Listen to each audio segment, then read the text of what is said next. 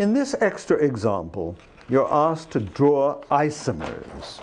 Isomers of a hydrocarbon, C6H12. What kind of hydrocarbon would C6H12 be? The saturated hydrocarbon corresponding to 6 carbon atoms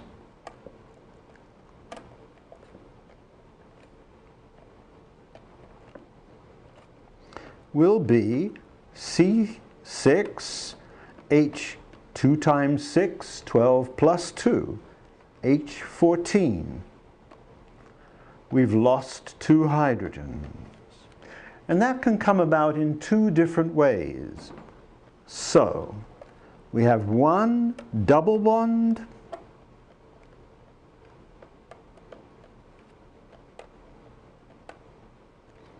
or one ring. Now, in order to write these isomers down, I'm going to use a shorthand. I'm not going to include any hydrogen atoms at all.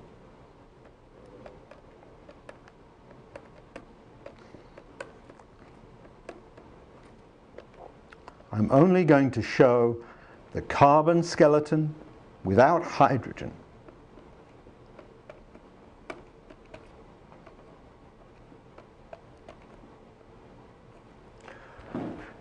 That will make the isomers easier to comprehend and will save me a lot of drawing time. So let's begin. We have to be very systematic. Let's work first on the double bonds, that is, the no-ring compounds. And we will write first the linear skeletons only. We will be very systematic. And we'll make the double bond in the most obvious place, the 1,2.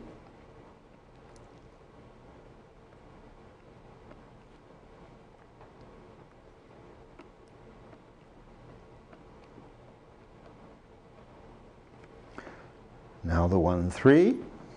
And finally,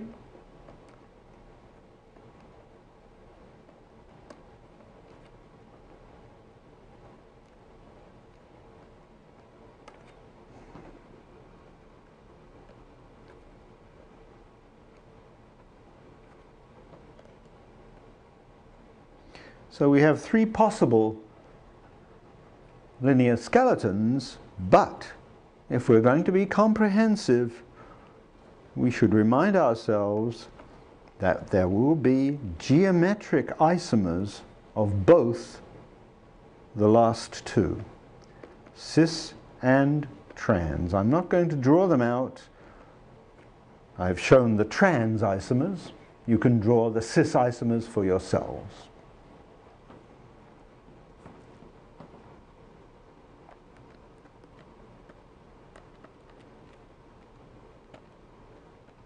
Now we begin to construct the isomers that are branched at C2.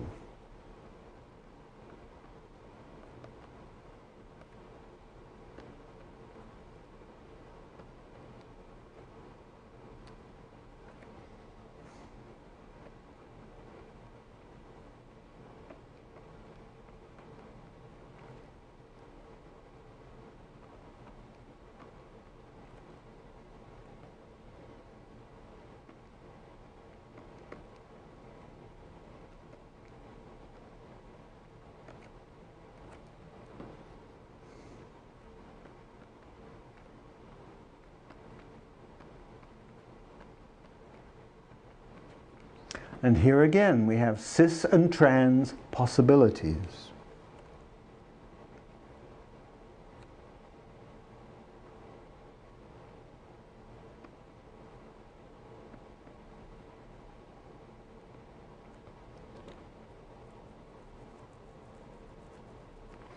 Now, let's branch at C3.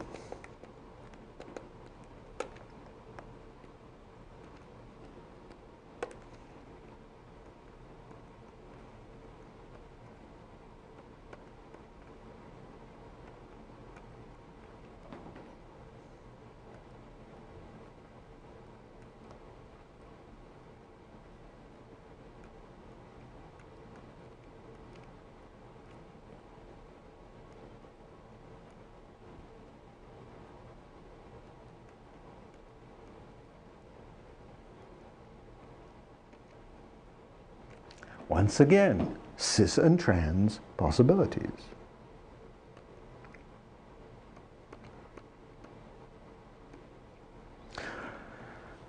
And then finally, in the branched class, there is a doubly branched molecule that I'll slip in at the bottom here.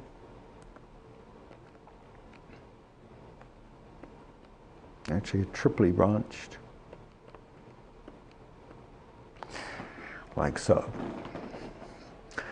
That, I think, concludes the double bond isomers. Now let's look at the rings. And again, we'll be using the shorthand, only the carbon skeleton shown.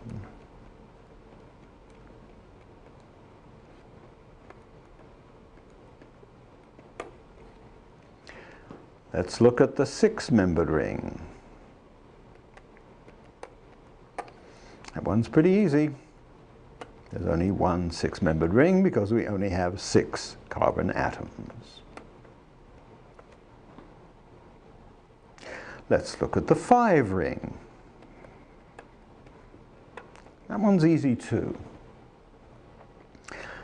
We draw our 5 carbons in the ring structure, and we put a CH3 group on any one of the carbon atoms because all those positions are equivalent.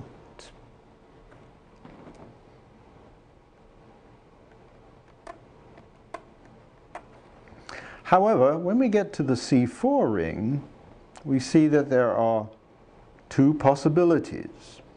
We can put the 2 carbon extra substituents on the same, on adjacent carbon atoms, or on non-adjacent carbon atoms. Those are the only 2 possibilities, either adjacent or non-adjacent, because that's the only 2 possibilities for a 4-membered ring. And then finally, we have a rather bewildering set of possibilities for a C3 ring. The most symmetrical of which will have a carbon substituent on each of the carbon atoms.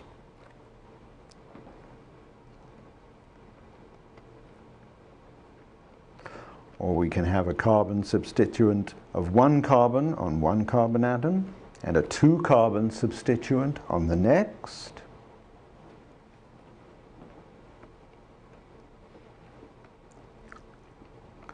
We can have a 3 carbon substituent. And finally, that 3 carbon substituent can be linear, as in this case, or branched.